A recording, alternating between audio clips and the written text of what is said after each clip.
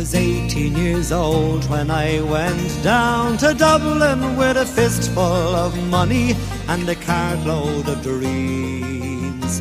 Take your time, said me father, stop rushing like hell, and remember all is not what it seems to be. For there's fellas would cut you for the coat on your back, or the watch that you got from your mother. So take care, me young bucko, and mind yourself well, and will you give this wee note to me brother? At the time Uncle Benji was a policeman in Brooklyn, and me father, the youngest, looked after the farm. When a phone call from America said send the lad over, and the old fella said sure it wouldn't do any harm. For I've spent my life working this dirty old ground for a few pints of porter and the smell of a pound. And sure maybe there's something you learn or you'll see, and you can bring it back home, make it easy on me. So I landed at Kennedy, and a big yellow taxi carried me and me bags through the streets and the rain. Well, me poor heart was thumping around with excitement, and I hardly even heard what the driver was saying. We came in the Shore Parkway to the flatlands in Brooklyn, to my uncle's apartment on East 53rd.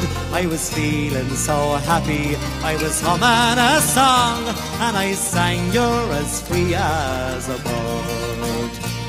Well, to shorten the story, what I found out that day was that Benji got shot down in an uptown foray. And while I was flying my way to New York, poor Benji was lying in a coal city morgue. Well, I phoned up the old fella, told him the news.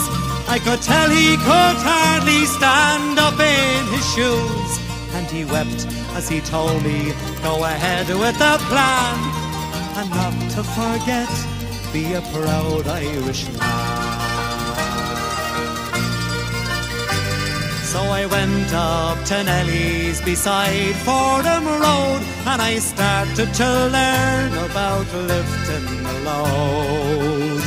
But the heaviest thing that I carried that year was the bittersweet thoughts of my hometown so dear. I went home that December 'cause the old fella died. Had to borrow the money from Phil on the side, and all the bright flowers and brass couldn't hide the poor wasted face of me father.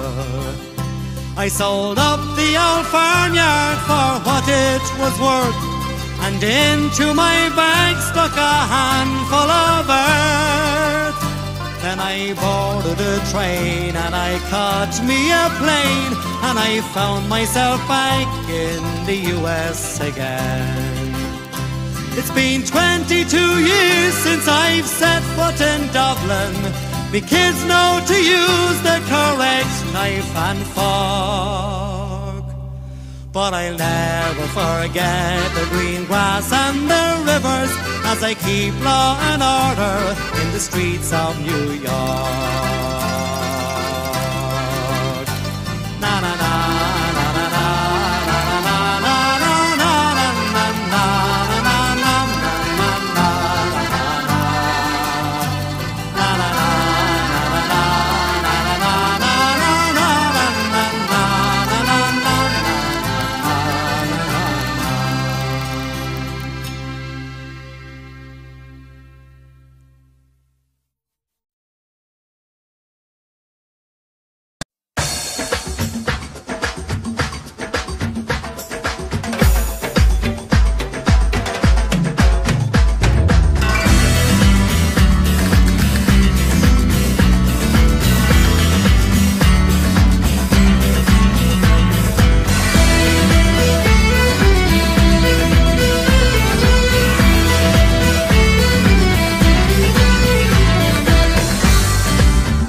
siege of Limerick, Patrick Sarsfield won the day.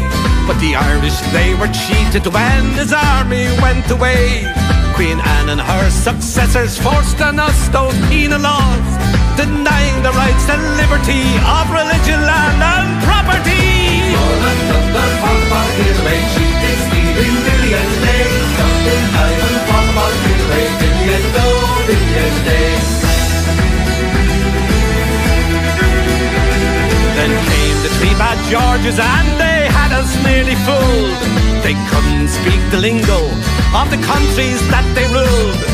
Puppets of ascendancy, they kept the Irish down, and the rebels and the white boys had their army on the run.